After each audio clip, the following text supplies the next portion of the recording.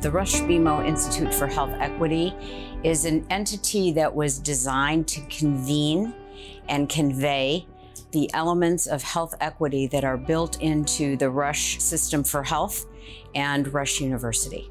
We interact with the community, but the community also interacts with us. So we are inviting community leaders, people who are working and living and worshiping in our communities, to educate us in terms of what is needed. So it is a bi-directional interaction.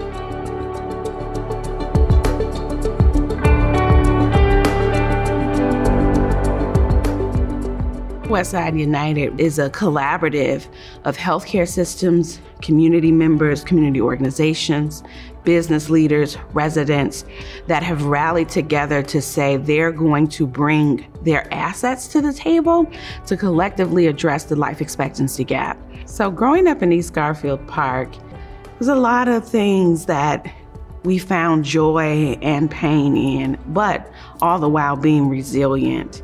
So grew up in a food desert.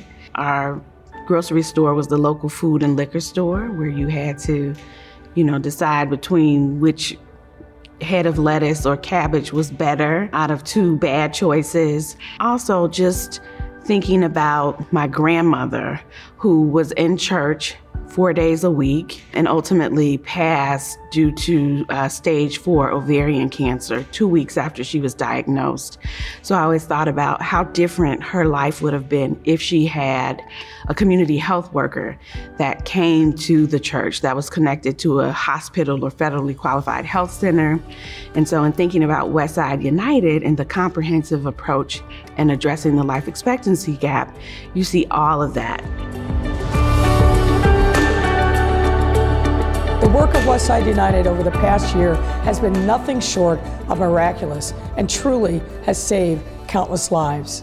We can say proudly that our recent success in equitable vaccine distribution is directly drawn from the lessons we learned and applied from Westside United and their guidance and partnership with the Racial Equity Rapid Response Team.